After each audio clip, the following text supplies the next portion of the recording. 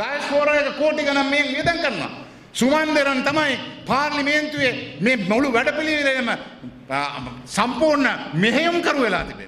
கரு ஜெயசூரியன் நினைத்தவாறு நிகழ்ச்சி நிரலை தயாரித்து கீழ்த்தரமாக செயற்பட முயற்சித்தால் அதற்கு எதிர்ப்பை தெரிவிப்பதில் என்ன தவறு? கட்சித் தலைவர்களின் கூட்டத்தில் சபாநாயகர் ஏகாதிபத்தியவாதியாக செயற்பட்டார். சபையை ஒழுங்காக நடத்துவதனை அவர் எட்டி உதைத்தால் நாம் என்ன செய்வது? கொழும்பில் உள்ள அனைத்து ரவுடிகளுக்கும் கழுத்துப்பட்டி அணிவித்து நேற்று நாடாளுமன்ற கேலரியில் அமர வைத்தது யார்? ஆகவே இன்று நாட்டில் ஏற்பட்டுள்ள அனைத்து பிரச்சினைகளுக்கும் சபாநாயகர் கரு ஜெயசூரியவே காரணம். ஐரோப்பிய ஒன்றியம் எம்மை நாடாளுமன்றத்தை கூட்டுமாறு கோருகின்றது. அவர்கள் நினைத்தவாறு எம்மை ஆட்டுவிக்க முடியாது. காரணம், இது அந்நாட்டு நாடாளுமன்றம் இல்லை. அவ்வாறு டயஸ்போரா மக்கள் பணம் கொடுத்து இதனை செய்விக்கின்றனர். சுமந்திரனே இதன் ஏற்பாட்டாளராக செயற்படுகின்றார். நாடாளுமன்றில் எதிர்த்தரப்பில் அமர்ந்திருக்கும் சுமந்திரனே ஆளும் கட்சியைப் போல் செயற்படுகின்றார்.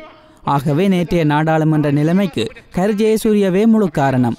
நம்பிக்கையில்லா பிரேரணையை நிராகரித்ததாக ஜனாதிபதி நேற்று மாலை கூறினார்.